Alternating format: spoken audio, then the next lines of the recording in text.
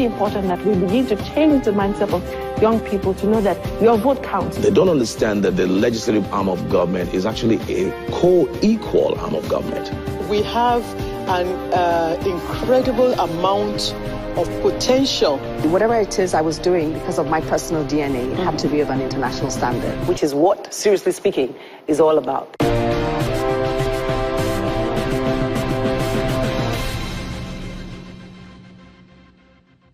Yes, this is Seriously Speaking, and as always, we always try to get to the bottom of certain issues or personalities. Today, I have a personality who is a senator in the Federal Republic of Nigeria.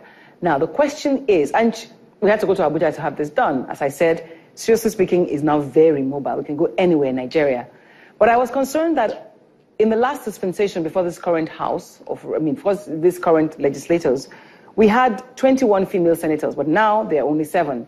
In the same vein, we had 27 female members in the House of Representatives. Now there are only 14. What's happening in there? Well, I have the pleasure to introduce my guest today, who is Biodun Olujimi. She's a senator of the Federal Republic of Nigeria, and she represents Ekiti South Senatorial District. She was elected in 2015 under the umbrella of the People's Democratic Party and is one of those female senators I mentioned earlier. But she holds the position of special assistant in the past, special assistant to the executive governor of Ekiti State, and was deputy governor in 2007. Now, she comes from a very low background because her father is a photographer and her mother is a seamstress. She got her first job at 14 to pay her fees and has made it her life's work to fight for the lower class families. She's a broadcaster with spending time in NTA and a journalist. She's dealt with issues that range from basic health care to security and still continues to fight. Biodun is credited for her original thinking, political courage, and relentless persistence in her drive to ensure that governance cascades to the grassroots. However, the beauty about what she does is she has the absolute support of her husband, and she'll tell us all about it in our conversation today on Seriously Speaking. Welcome to the show, Senator. Thank you very much. It's nice to have you here.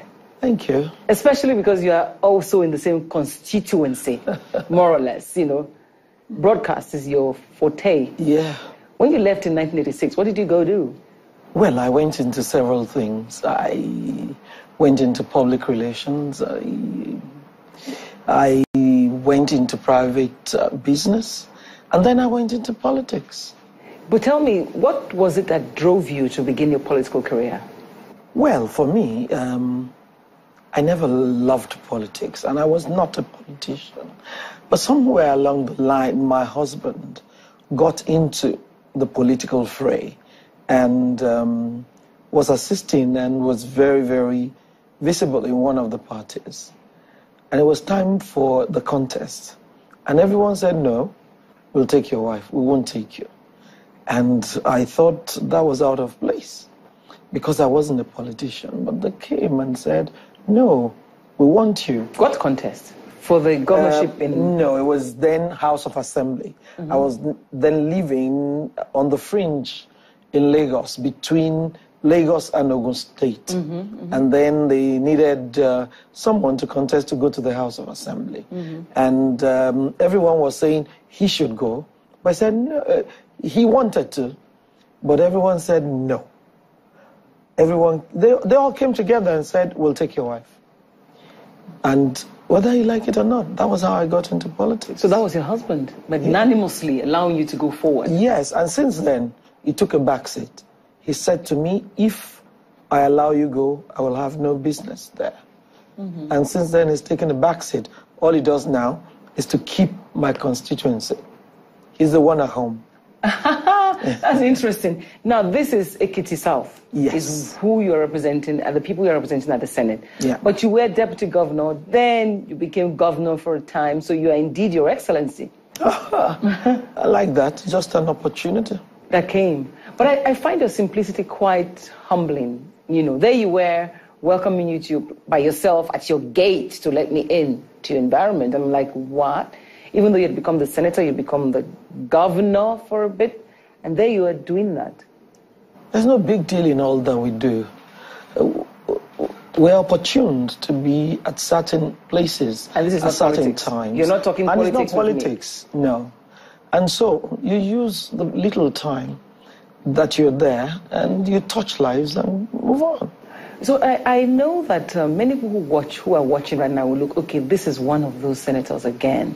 All they do is just go there and appropriate money and share money. Yeah. So what would you respond to people who believe that politicians, somebody tells me that politicians are not based on ideas. Politics is more about people. And it appears that's what's happening still in Nigeria today. That's not true. It's tough work.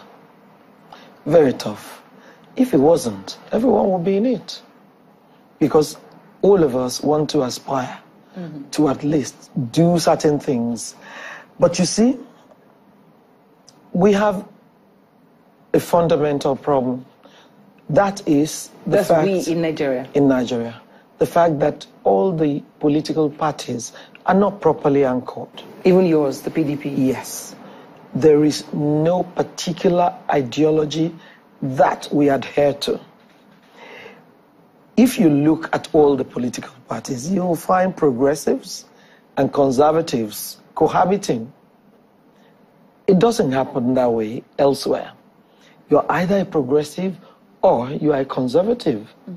But in Nigeria, it's so fluid. That's why you find people move around easily.